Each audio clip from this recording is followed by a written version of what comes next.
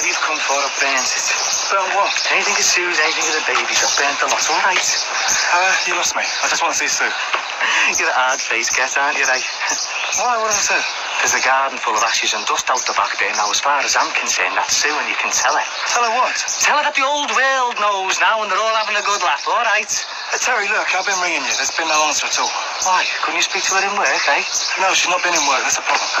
That's your problem, you mean, don't you? You haven't got your secretary sitting there all cosy on the boss's knee, have you? Well, look, besides, whatever the hell it is you're talking about, I'm talking about needing to know if I've got to get a temp in. I've come back from London. She's not even been near the office. She's not even phoned in. So if she's sick or something, just tell me and I'll get back to work. Well, why don't you ask her if you've got to get a temp in, eh? You got a temporary father in, didn't you, Ray?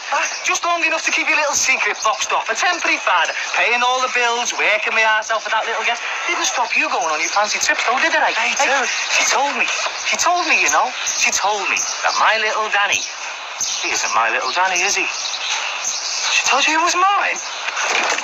What the hell was that for? That was for me, mate, all right? Well, whatever it is, it's between me and him, so you just keep out of it, all right? You tell him it's off me, Terry. You tell him. You tell him he's your mate.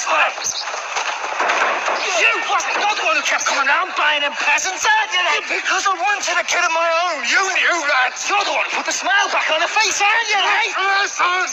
Listen to me. I came to see Daniel because Cheryl didn't want kids. I was jealous of you, for God's sake. I've never touched you in my life. I've never been near her. Well, somebody have, haven't you? Well, not me. Honest. Believe me.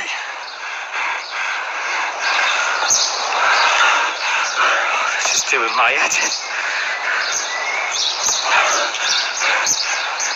She didn't tell you it was mine, did she? I can't believe she did. She didn't, did she? Who did then, Terry? I just wanted a kid with Cheryl. That's all I wanted. I wanted a kid I could call my own. That's all I wanted. Who told you? Him?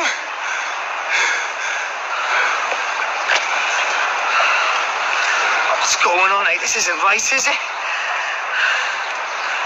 I only wanted another baby because I loved him so much. If it stuck to what, I never would have found out, would I? Look what she's done to me. I don't even know what I'm doing anymore.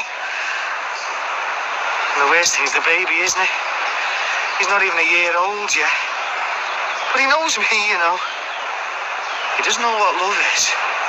But he loves me. He's going to be sitting there, isn't he? Wondering where I am, why I've abandoned him. I come home now and there's no more little smiles for me, is there? No more little tears to wipe away. I come home and the house is empty. It's like being dead.